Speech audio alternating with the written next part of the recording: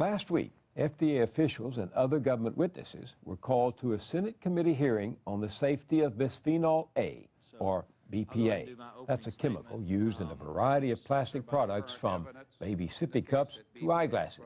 When Senator Schumer and 5 of his colleagues introduced legislation calling for a ban on BPA and all kids' products, they used information uncovered by the investigative reporting of the Milwaukee Journal-Sentinel.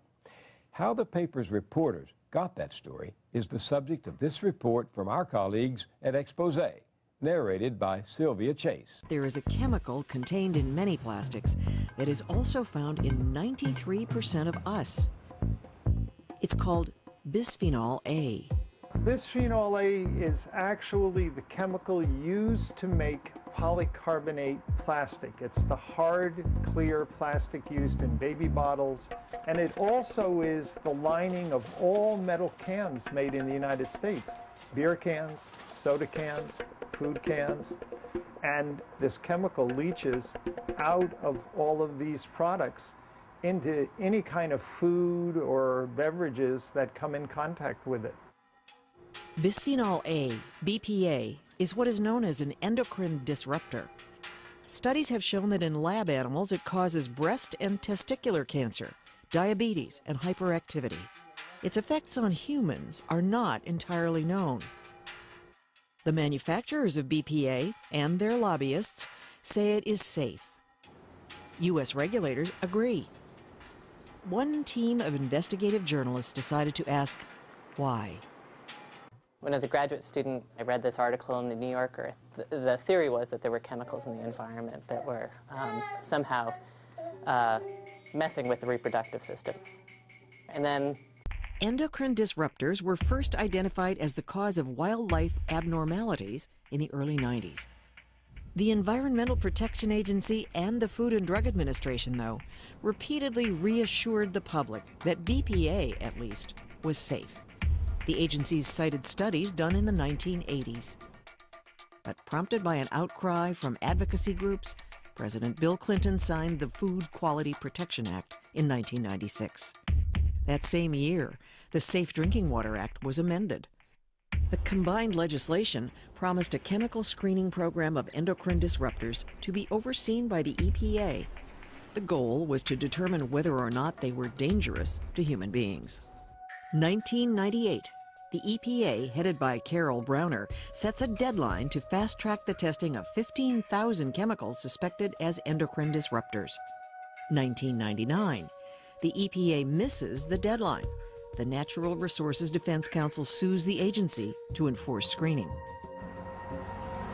2001, a new administration takes office. Christine Todd Whitman becomes head of the EPA. 2003, 2 more suits are brought against the EPA, one by a coalition of environmentalists and advocacy groups, the other by the attorneys general of 4 states. The suits attempt to force the agency into compliance with the Food Quality Protection Act. 2007, 11 years after the laws were passed, the EPA had yet to screen its first chemical. The reporters eventually learned that the EPA, though it hadn't tested a single one of the 15,000 chemicals promised, had already spent some $80 million on the endocrine disruptor program. And here's tens of millions of dollars of tax dollars being spent and not a single chemical has ever been tested to this day. So the more they dug, the more they found. The team also learned that only in 2008 did the agency plan to screen its first chemicals, just 73 of them, and not including BPA. And they wouldn't even be finished with that until 2010. The reporters wanted to know just what was the science saying. The journalists found 2 camps, each with its own view of the science of Bisphenol A. One includes Dr. Frederick vom Saal. In our test system with human breast cancer cells, what we found with Bisphenol A was very different than what happens with the natural hormone produced in your ovaries. Vom Saal is a biologist at the University of Missouri.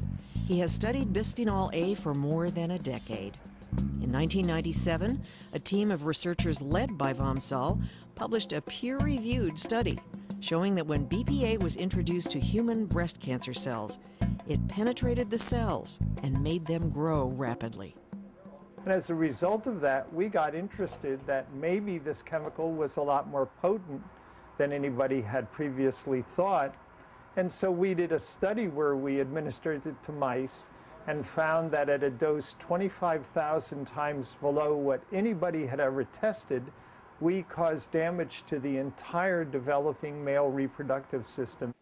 Chemical companies who make or have made bisphenol A say that people have little or nothing to fear from what are known as endocrine disruptors. In defense of the safety of bisphenol A, the companies and the ACC cited studies they funded themselves. One EPA biologist, L. Earl Gray Jr., charged the industry with flooding the EPA with studies. David Rosner, professor of history and public health at Columbia University, explained why, telling the paper chemical makers have learned that if you play on the uncertainty of danger, you're going to be able to stop regulatory action.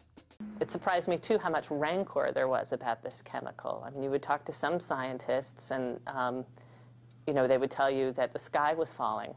You would talk to others, and they would tell you that it was fine, and then in the same sort of breath, they would cut the first scientist down personally. Before she had become a journalist, Suzanne Rust had been a graduate student in biological anthropology. Now the paper would call on her experience with scientific methodology. I had enough sort of background in endocrinology where I was fairly familiar with the terms they were using. So Mark was like, well, why don't we just do our own analysis? And so he turned to Suzanne and said, do you think you could do this analysis? Yeah, she thought she could. In all, Rust evaluated 258 studies done over 2 decades involving lab animals with spines, the type scientists consider most relevant to human beings. Right away, you could see that 80% of these studies all found that this chemical caused harm. More than half the studies, 168 of them, evaluated bisphenol A at low doses. The vast majority of those, 132 of the 168, showed harm to lab animals. And Rust would report nearly 3/4 of the studies that found the chemical had no harmful effects were funded by industry. Rust's overall conclusion, an overwhelming majority of the studies found BPA to be harmful in lab animals, causing breast and testicular cancer, diabetes, hyperactivity, obesity, low sperm counts, miscarriage, and other reproductive failures. Studies paid for by the chemical industry were much less likely to find damaging effects or disease. They would report on one panel funded in part by the National Institute of Environmental Health Sciences. It consisted of experts who directly studied the chemical. That panel found in 2007, quote, great cause for concern about BPA. Meanwhile, the National Toxicology Program, the NTP, was in the process of coming up with its own brief on bisphenol A. In 2007, the NTP convened a panel composed of scientists who didn't directly study BPA, but would evaluate the work of those who did. Among the panel's conclusions, while for pregnant women, fetuses, and children there is some concern about neural and behavioral effects, there is minimal concern for prostate effects, potential accelerated puberty. There is negligible concern for birth defects and malformation. For adults, the concern was essentially negligible. In light of her own findings, Suzanne Rust wondered how the panel had arrived at those conclusions. Among the paper's findings, some of the studies the NTP panel considered were chosen by a consultant with links to firms that made bisphenol A.